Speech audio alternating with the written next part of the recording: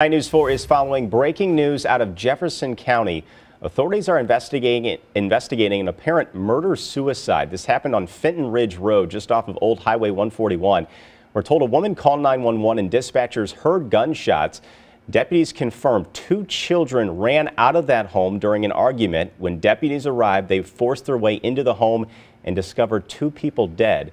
We do have a crew on that scene. We're working to learn more right now. We'll bring you any updates here on air and on the KMOV News app.